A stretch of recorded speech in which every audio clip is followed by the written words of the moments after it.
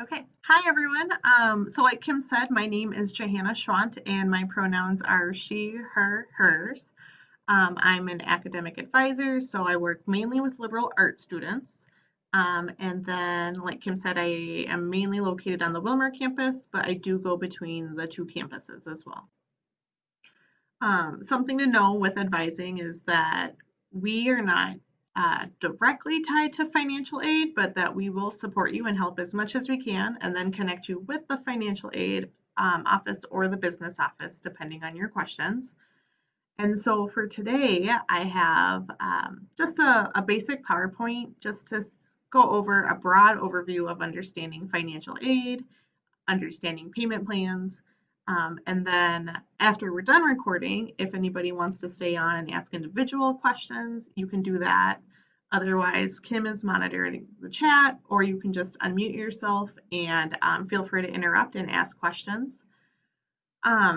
At this point, I'm just wondering how many of you, so I suppose if you could put it in the chat or use the thumbs up reaction, how many of you have completed your financial aid application, so your FAFSA? If you can just put a yes, a no, or some type of reaction so that way we know.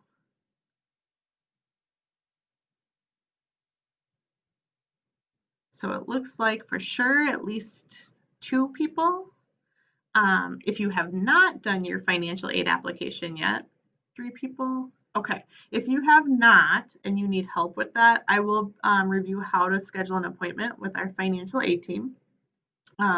Certain advisors, so if you were part of the TRIO program, then your advisors could assist you with applying. Otherwise, as a equity and inclusion specialist, I can help you as well. So what I'm going to do is share my screen. As we go through, it may be helpful to log into your e-services so that you can see where we're talking about. But otherwise, like I said, just ask questions, put it in the chat. You can post it for everyone to see, or you can do a private message to Kim. Certainly you can message myself, but it will be easier with Kim monitoring the chat.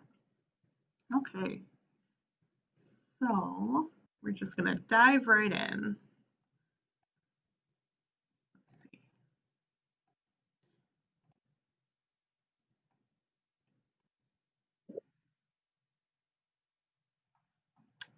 Let's try this a second time. Let's see, share screen. Okay, so on the monitor, you should see the presentation for all things financial aid. As we're going through, just again, ask questions.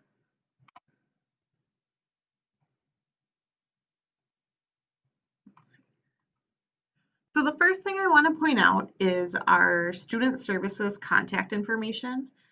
If you're not sure which department to start with, business office, financial aid, advising, that 5971 number is going to be your best option to start with. So if you call 320-222-5971, that will ring for both our Hutchinson and Wilmer campus, and then our student service specialist can help direct you to the best department.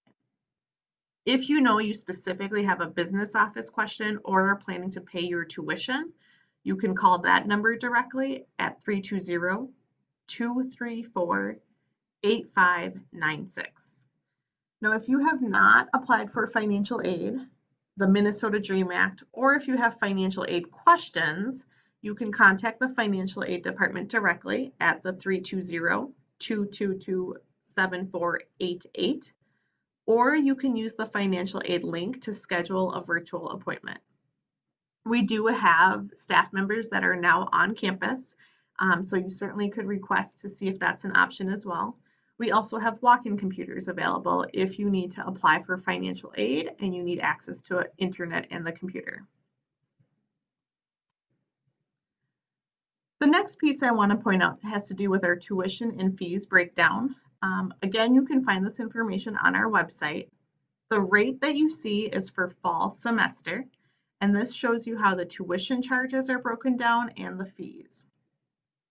Now, depending on your major and program, there may be associated additional charges and a differential cost. You can find that information on our website, or you can contact us at that student services number and we can review it either with our department or with the business office. In general, if you are a new liberal arts student, you will be paying that $197.10 rate. If you're in a fully online course, there will be some additional charges. Once you've registered for classes, you will be able to see your bill in your e-services. So at this point, does anyone have questions related to how tuition and fees are set up? Okay. So now the next piece I want to point out, I believe almost all of you have said that you have completed your financial aid application. If you have not applied for financial aid or FAFSA, then you are going to have some homework to do and get that done this week. The reason we want you to get that done sooner than later is because it takes 3 to 5 business days once you submit your FAFSA for it to come to the college, and then our financial aid team will need time to have that processed. 1 in 3 students can get selected for verification, and that does not mean that you've done anything wrong. It's just part of the audit report that happens. It could be your name, income, family size. It's random on who and on what gets selected. If you are applying for financial aid or FAFSA, you need to be an eligible non-citizen or a U.S. citizen. Information that you need would be your social security number, your alien registration number if you're not a U.S. citizen, your federal income tax returns, W-2s, and other records of money earned. You're looking 2 years back when you apply for financial aid. Something that I get asked when it comes to financial aid is, well, 2 years back was a while ago. So what happens if my income has changed? What happens if life is happening and now my income is less than what I was making 2 years ago? You're going to go ahead and complete your financial aid application, and then we're going to have you connect with our financial aid director to discuss special circumstances and what additional information you might need to provide. At that point, the financial aid department will review your case and let you know if we can make any adjustments. So if that's something that applies to you and you have questions or concerns where your income is less than what you were making 2 years ago, let myself know, let Kim know, or we can connect you directly with the financial aid department.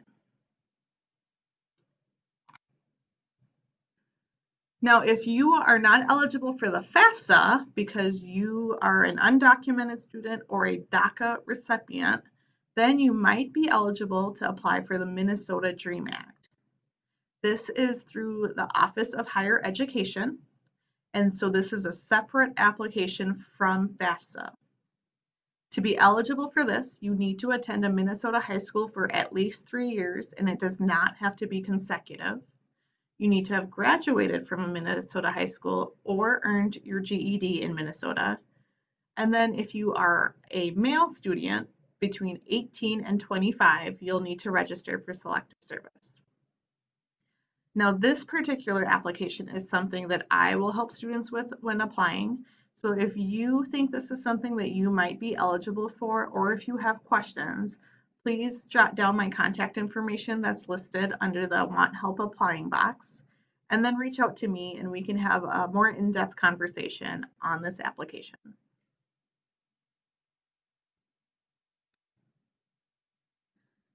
The next page is going to refer more to the FAFSA or federal financial aid option, which is what many of our students will qualify for.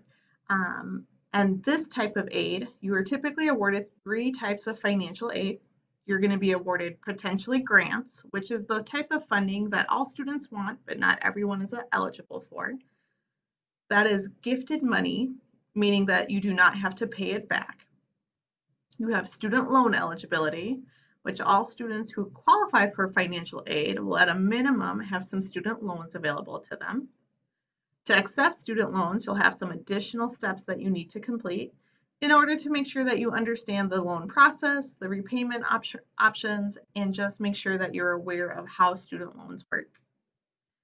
And the third option is work study eligibility. Work study is an opportunity for our students to work on campus typically. We do have a handful of opportunities off campus in our communities as well. The pay is $12.50 per hour, and students are able to work up to 20 hours a week depending on what you're awarded or allowed to work under work study. Jobs are across campus and departments, and so we have students who work in our bookstore, our library, with our maintenance team, various departments and offices across the college. We also have some opportunities in the community itself where you might be able to work at a local youth center. So if you have questions on work study opportunity, please let your advisor know or find information on our website. As you prepare for financial aid, I really want you to think about, what does smart borrowing look like? Student loans are a great opportunity to help assist students while they're in school, pay for their education, and still be able to reach your goals. Now, with student loans, we want to make sure that students understand, what does borrowing look like, and that if you don't need to, you don't have to accept all of your student loans. Let's explore all of your options. Let's talk about money management and budgeting. On our website, we have a free resource for you to utilize, and you can review what it means to pay for college, understand your money management, and just have some real world finance. One of the questions I will get about financial aid is, when will I receive my money? And financial aid will process to your bill after the first week of classes. So by Friday, August 27th, you will then see that your bill is being run a report. So that way we can apply your financial aid payments towards your bill. At that point, if you have any funding remaining, then once that's processed, we will begin notifying students with direct deposit or with checks being mailed out. Now, those dates that those are being sent out will vary depending on what you have set up and if you're a first-time borrower or not. If you have questions on what that looks like, again, please reach out to your advisor or contact our General Student Services line, and we can connect you with either the business office or financial aid, depending on your question. If you have questions on reviewing financial aid, applying, discussing work study, if you are a veteran and you are completing that process to use benefits, again, you can always call us directly. You can stop by campus to see if someone is available, or you can use the link so that way you can schedule a virtual appointment. Our financial aid team is available on both campuses and also supports our online students. So regardless of which location you choose, just know that we have people here to help support you as you prepare to pay for school.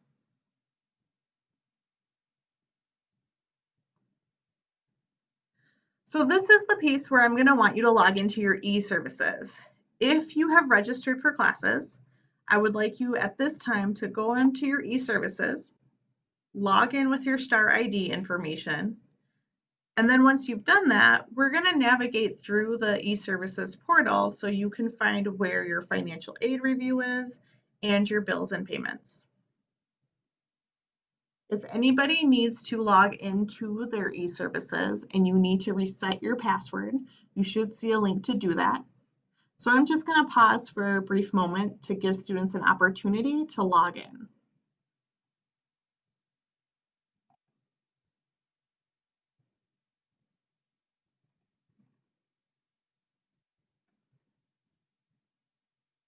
Okay, so now that you're logged into e-services, what you should see is your dashboard or your homepage. Once you've done that, you're going to click on the financial aid option that you'll find on the far left side. At that point, if you have registered for classes, you'll be able to see your bill, which you can download, or you can click on the plus sign and expand. Once you get books, you will see those charges applied to your bill if you're planning to use financial aid. Now, all students will see a bill at this point because your financial aid will not apply to your account until the first week or that add drop period has passed. As you click on that financial aid tab, you will then be able to review how much financial aid you get. Financial aid is based on the number of credits you take. And so depending on what you're awarded, you might be eligible for some aid at 3 credits. You might be eligible for aid at 6 credits, 12 credits, or 15. The average full-time student needs to take between 14 and 16 credits a semester to finish their degree within 2 years. Now, depending on your program, that might mean you're registered for more credits. That might mean you can register for less. So if you have questions on that part of reviewing your bill, always check with your advisor. Typically, for student loan eligibility, you need to register for at least 6 credits. For grants, it can vary where you might be able to get awarded with 1 class, or you might need to take additional courses. If you have questions on reading what your bill looks like, again, you can reach out to your advisors. Depending on your question, we'll then connect you with financial aid, or we will connect you with the business office. One thing to note is when you're reviewing your bill, as you can see, there's multiple schools listed on this example. If you're attending more than one school, if you're taking classes through more than one institution, or if you have a bill from a previous semester, if they're within our school system, so if they're a part of Minnesota State, you will see that information listed here as well. So the next thing I want you to look at is going to be the bills and payments section. When you're on bills and payments, you will then be able to determine if you need to set up a payment plan option, if you want to give someone permission to view your bill, or if you want to directly make a payment. Now, if you are not planning to use financial aid, one of our options so that you don't get dropped from courses is to make a down payment of $300 or 15%, whichever is less, and that will reserve your spot in your courses. At that point, you will then get information on making your final payment, or you will want to set up a payment plan. If you have questions on what our payment plan options look like, you can contact the Nelnet company. The best thing to do is use that Nelnet fax payment plan link. Go through the process, and then you'll see the options that are available to you so that you can decide which one makes the most sense for you. If you have questions on comparing your bill with your financial aid, please let me know, and then I'm happy to help walk you through that process. Or again, depending on your question, we'll connect you with our business staff or our financial aid staff. At this point, anybody who's logged into eServices, do you have questions on finding the financial aid section or the bills and payments section?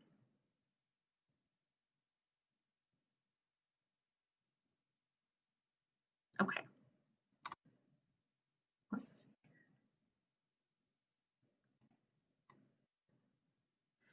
So again, looking at student loan eligibility, what we're going to talk about next is if you're using student loans, you have to complete 2 forms called an entrance counseling form and a master promissory note.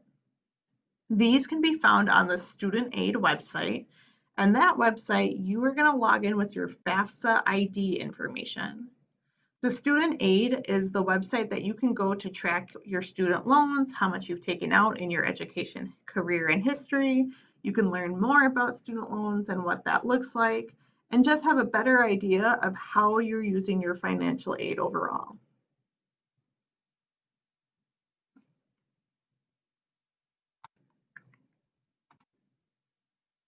On your eServices, you'll see a link to the studentaid.gov website if you're planning to accept loans, or you can go directly to that website and complete those forms.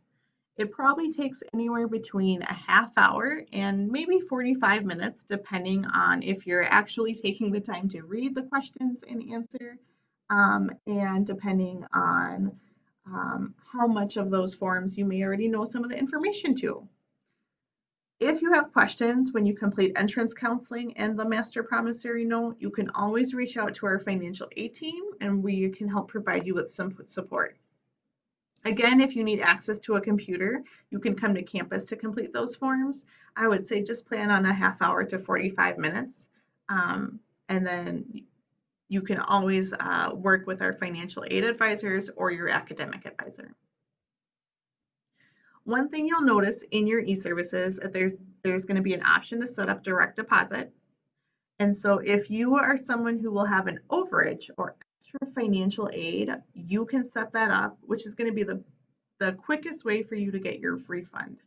So while we do mail out checks, we do encourage students to set up the direct deposit option instead.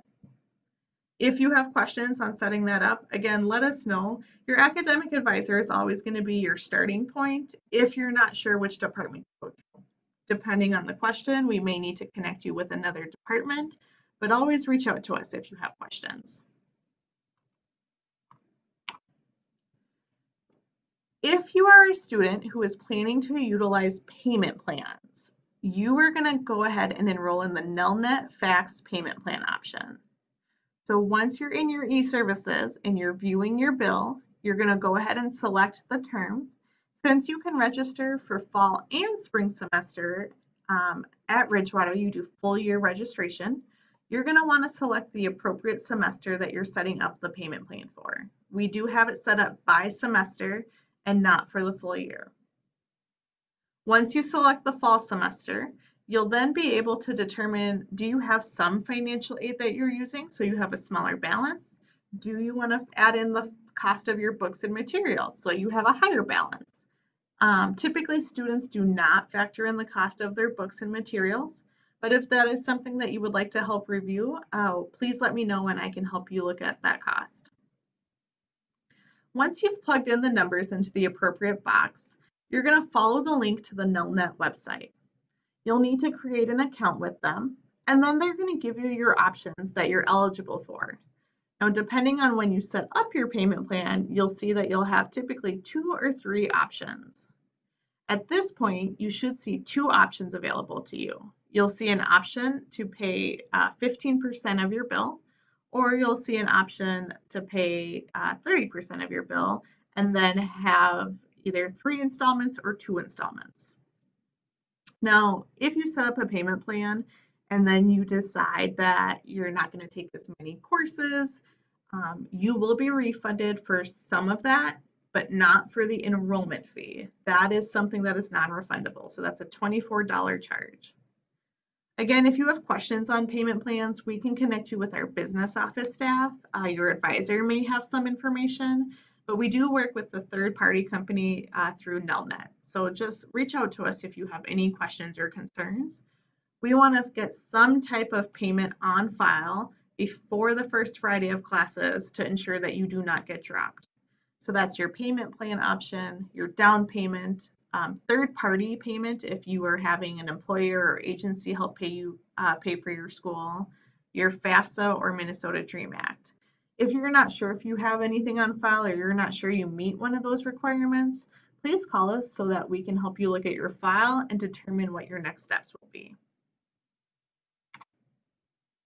So I mentioned third-party payment. If you are someone who has a business or organization helping you pay for school, there may be additional paperwork that you need to complete.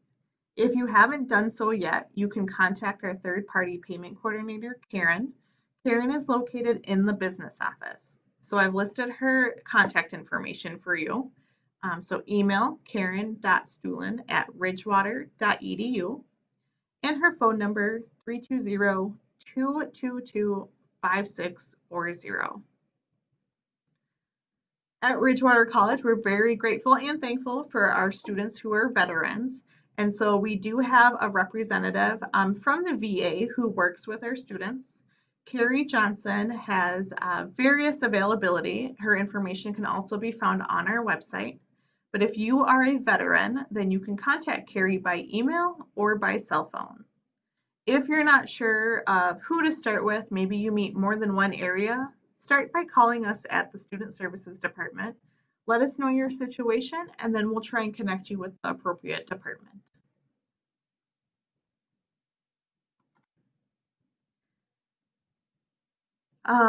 At this point, I just want to remind you that you can charge against financial aid on the bookstore website, so ridgewaterbookstore.com. If you're planning to order online through the Ridgewater Bookstore website, you do want to have a bank or credit card available, even if you're not going to be using your own method of payment, you want to have that on file. Now, we will have a workshop on how to order your books and process the Ridgewater Bookstore website. So if you have not signed up for that, please review the registration information or message Kim or myself and we can get that to you. But I want to make sure that you're aware that if you're using financial aid, you can charge against that and have that charge applied to your bill. So getting ready for your semester, as long as we have that financial aid on file, you can make your appropriate charges. Then you can accept your financial aid that you'll be using and set up payment plans if you need to. I do see that I have a small typo on here.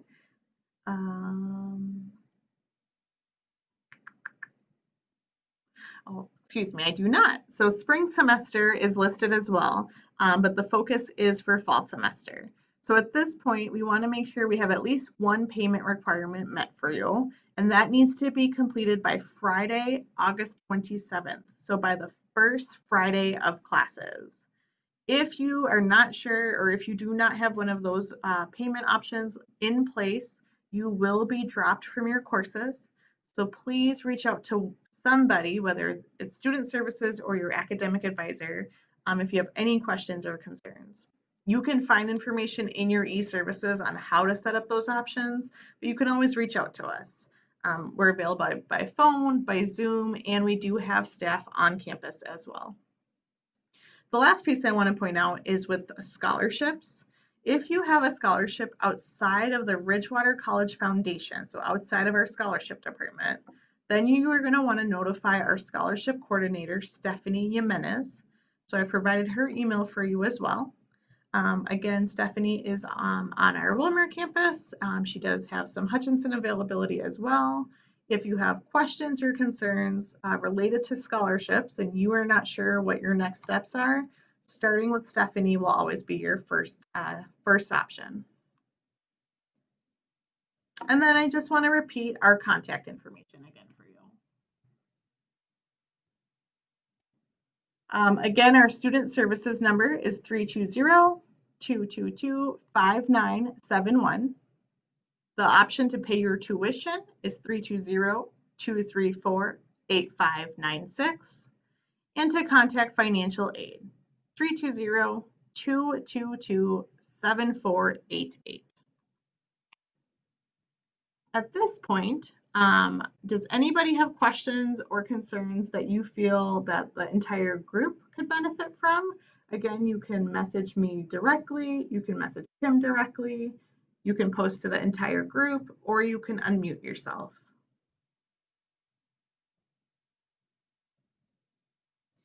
So I know when it comes to understanding financial aid and payment options that it can be a very individualized experience. So what I would like to do is stay on the meeting and we will stop recording. And then if anyone has individual questions, we can start with myself. And then depending on your question, we may need to connect you with the financial aid office or the business office. For today, our main goal is just to make sure that you're comfortable with navigating your e-services and that you know about how to accept your financial aid and how to set up payment plans if you're planning to do so. Johanna, I will stop the recording now if that's okay. Okay. Or do you think I should leave it for a little bit? Does anybody have any questions that you can think of at this point? So there is a question in the chat. Can I use financial aid to pay for class tools such as Cengage and Cengage subscriptions? Yes, so when you're ordering your textbooks and your materials, if you have a class that has Cengage or an ebook listed, you will be able to select that option. In terms of tools, if you're in a technical program, we'll want to check with the program that you're a part of, as that can vary by program on if and how you can make those payments. Typically, if your program has a tool day, you will have been notified about that when you had orientation or met with your advisor. So for example, our auto body auto mechanics, if you are not sure if you have a tool day, I would say reach out to your technical program advisor, and then depending on what they have for you, you'll be able to potentially charge against financial aid.